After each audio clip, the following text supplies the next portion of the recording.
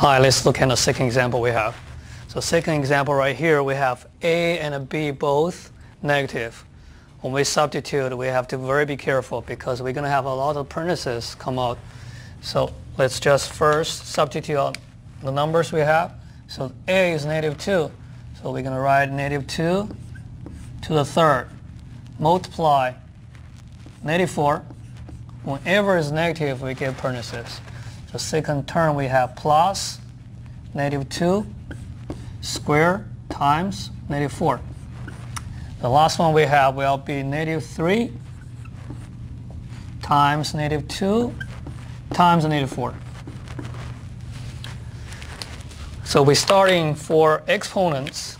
So let's starting from negative 2 to the third first, right here. So we have parentheses. The 3 is for the negative 2.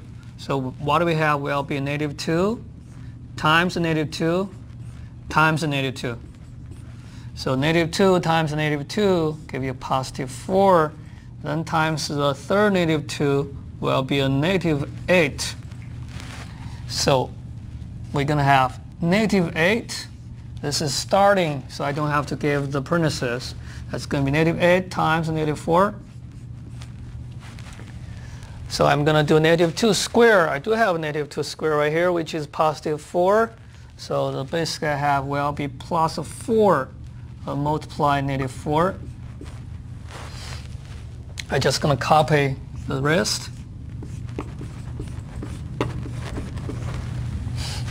Next, we're going to do a multiplication here. Since we don't have a division, we're going to do from left to right. So let's start from here.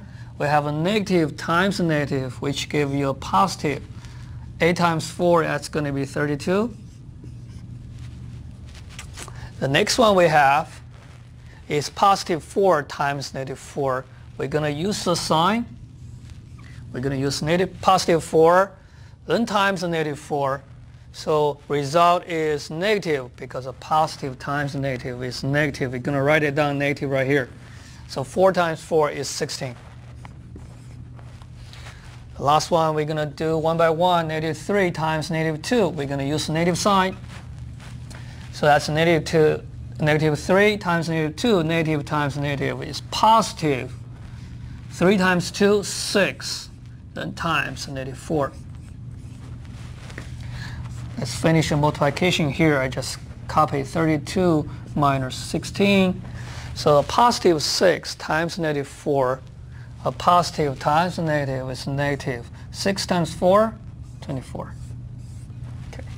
Now we have subtraction only. So starting from left to right, we're going to do 32 subtract 16 will give me 16.